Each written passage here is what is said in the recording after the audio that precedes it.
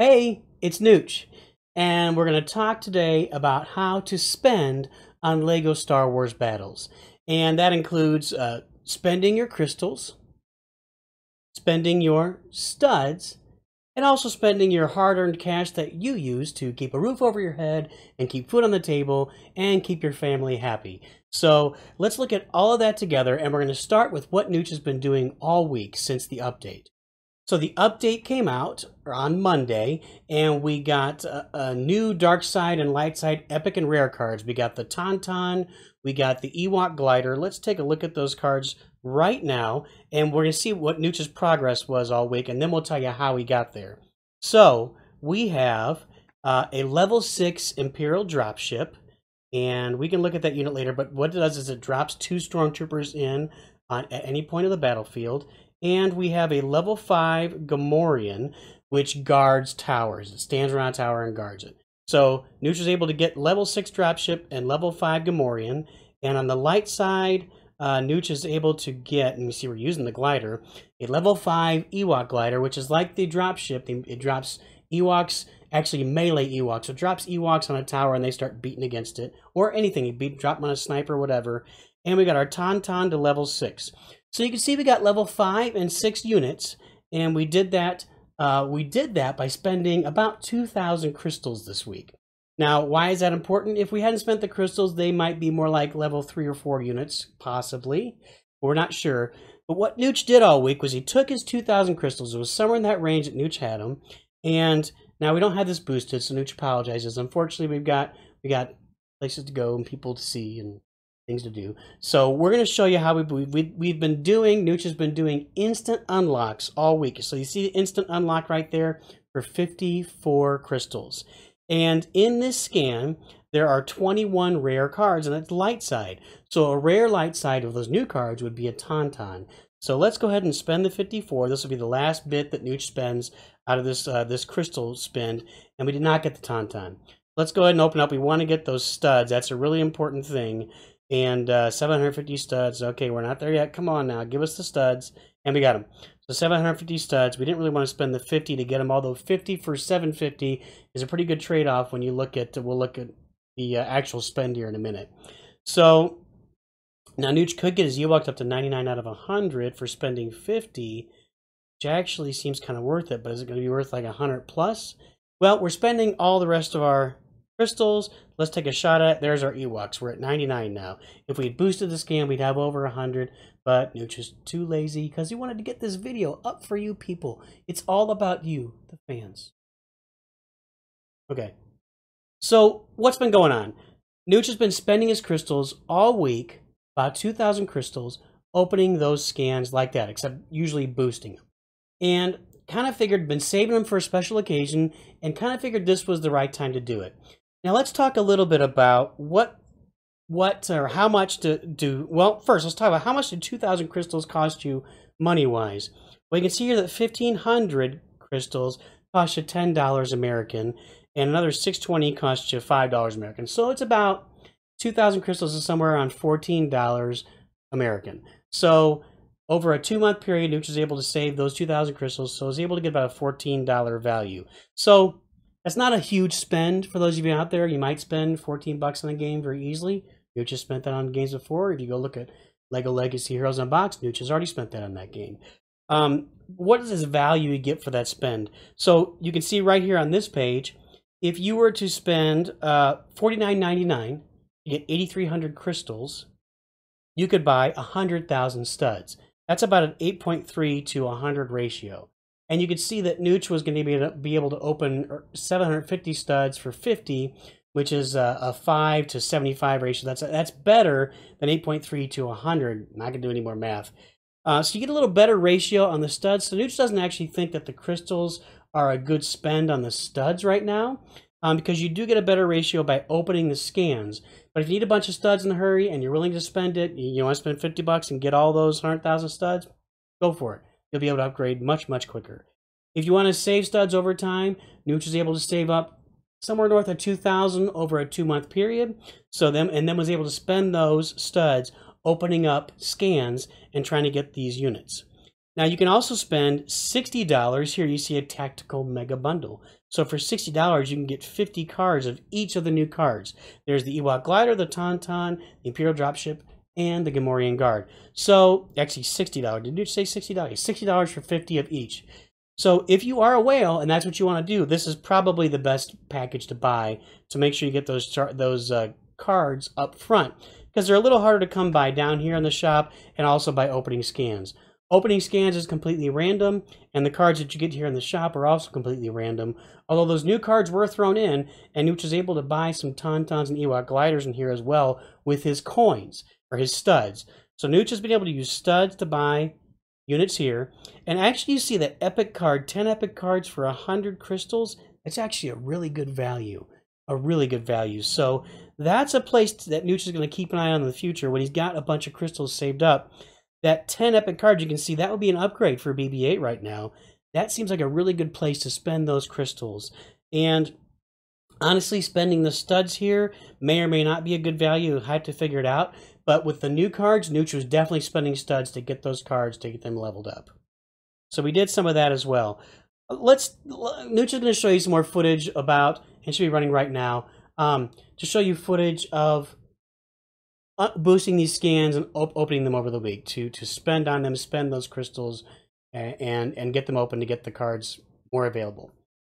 Now, one thing you're going to notice with spending is you want to take into account the rareness of the cards. How many of these am I going to get? Are they readily available? And am I going to be able to boost these as quickly as possible? So you did see that in this case, there's always a bundle to buy. You can buy a bundle and it's got cards in it. And this is the most cards Nooch has seen available. These 4 brand new cards available for 50 each. That is a lot of cards. So that is a really solid bundle as far as for the bundles that Nooch has seen so far. Now, as Nooch was opening scans this week, it really seemed like, and you saw we opened the one and none of the new cards were in there. It seemed like they had really low drop rates on them. But as the week went on, Nooch really kind of started understanding it's not that they have low drop rates, it's that there's more of them now. And let me explain what that means. So on the dark side, we have 5 epic cards. You can see here we've got BB-9, we've got the Imperial Probe Droid, the Imperial Dropship, C2, B5, is that what he is? C2, B5, and where's the last one? Oh, we skipped over the Riot Control Walker, otherwise known as ATST. So we got 5 epic cards, and we have 10 rare cards. I'm not going to go over all those. On the light side, we have 7 epic cards, we have 8 rare cards. So a week ago, we had 1 less of each of those. So we had 4 epic on the dark side, 9, etc. So now there are more of those available as cards. So as you open the scans, the more of those that are available, the less of them you're going to get in the scans. So if there are epic cards in your scan, let's say you have dark side epic cards in your scan. It used to be that there were 4 dark side epic cards, and now there are 5. So you used to have a 1 in 4 shot of opening one of those cards with your scan when you saw there were epic cards in there. Now you have a 1 in 5 shot of getting an epic card in that scan once you open it. So take that into consideration when you're considering spending as well. And what will happen over time is that as cards continue to be released, so if they release common cards, here, where's a common card here? We've got, oh, that's a rare card, so the 3 porgs. So 3 porgs are a common card. So the cards come in 4 types or varieties at the moment. You got common, you've got legendary, which is your Luke and your Darth Vader. You've got the epic, which is your Ewok Glider there, and you've got the rare, which are your Ewoks there. So with these different kinds of cards, as more of those are released over time, so let's say we get an epic card that is, oh boy, Nooch is, so we get a Mandalorian, that's an epic card, and we get one of, what's Kylo's little bunch called? The nobody cares because they weren't even in the movies. What were they called? Kylo's Warriors.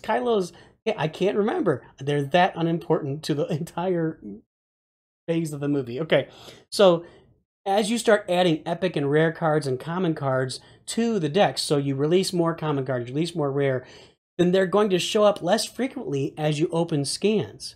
So that's something to really keep in mind. If Nooch is able to save up another 2,000 gems for next time this comes around, and they release like 10 epic cards all at once, it may not be worth it to spend all those gems in a week because you might see less of them. Or actually, if they release that many, you'd see more of them. But you really got to think about the math that way. So it doesn't seem like they're gonna release these things with less of a drop rate, but as they add more, there's going to be less of them available in your scans. So keep that in mind for sure. Now, what'll happen also over time is as we add events or as we add clans, these cards may become available in other ways, other interesting ways. Maybe you can play an event and you can get a new Mandalorian card, or different ways of getting those cards. So they may become available in different ways. So you have to take all those into account when spending your crystals or your hard-earned money. But let's go back and take a little closer look at buying studs, buying units, buying crystals. So again, Nooch said he spent 2,000 crystals and saved that over about 2 months, and that's about $14 American.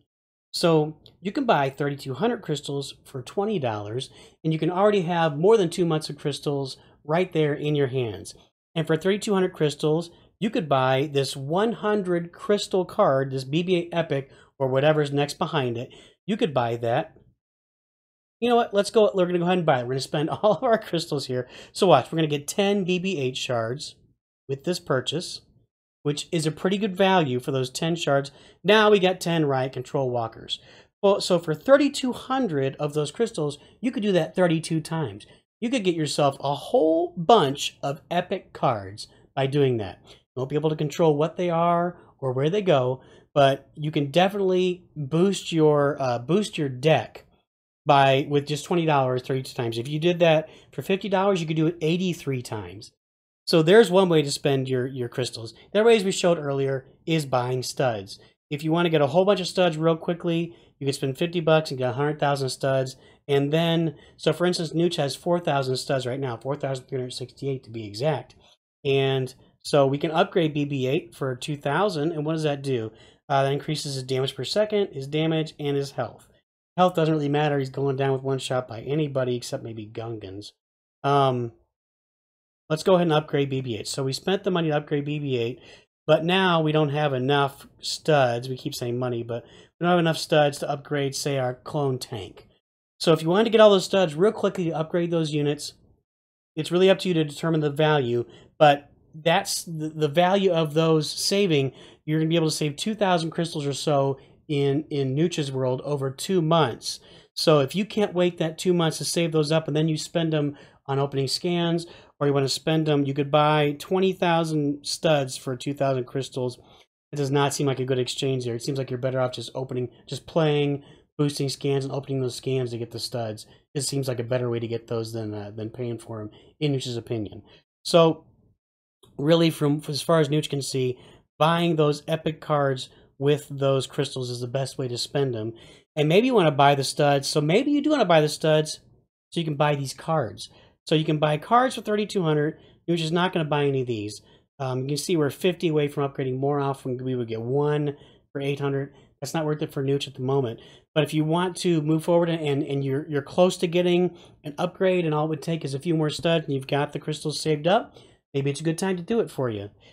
That really becomes up to you. And then there's the cash, the cold hard cash. This is $60.